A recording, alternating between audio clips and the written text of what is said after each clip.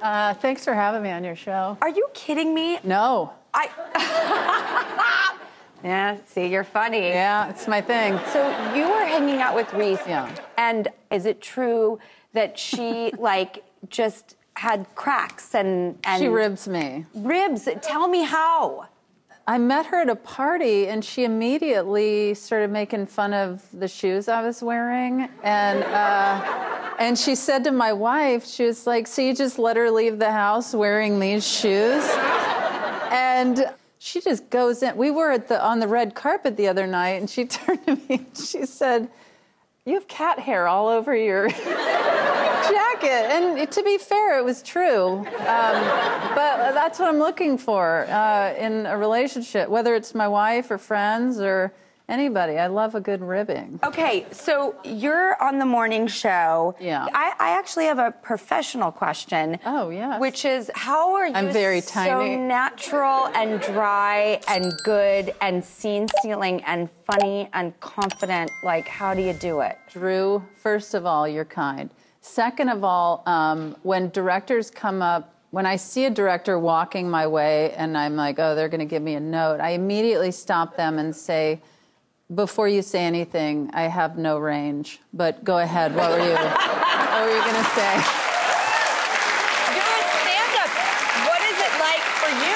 Because you have these loyal audiences, and yeah, I love it. I absolutely love being in front of a live audience, and nothing makes me happier.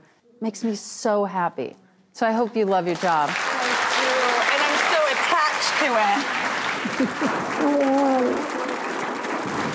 And I get to be the kind of parent I want to be. I get to have this life with my kids, you know, and our little ecosystem and our animals. Speaking of, you had cat hair on the carpet. Yeah.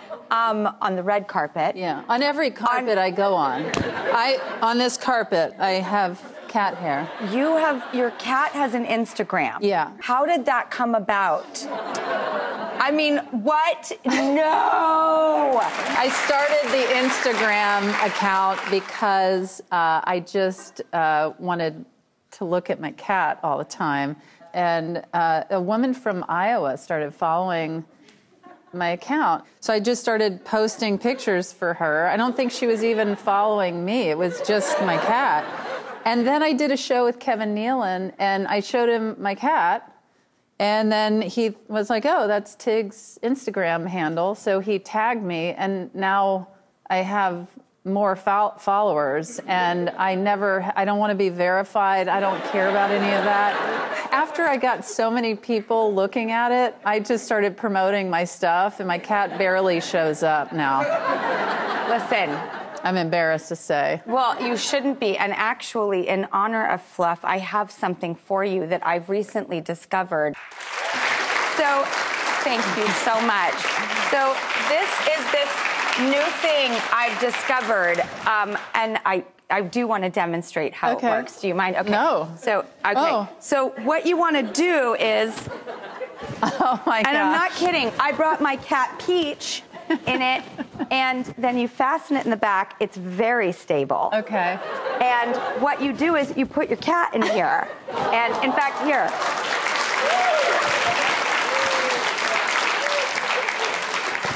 Here, will you stand up? Okay, so this thing is not only for cat, but it's also for two other reasons I'm finding. It's to ensure that you never find a partner. Yes, absolutely. Or you find your exact perfect partner that is like... I have 3 cats, so could I get 2 more of these? Yes, absolutely, Tig! Ladies and gentlemen, the one and only Tig Notaro, also starring in The Morning Show, as well as Your Place or Mine on Netflix, which is out now.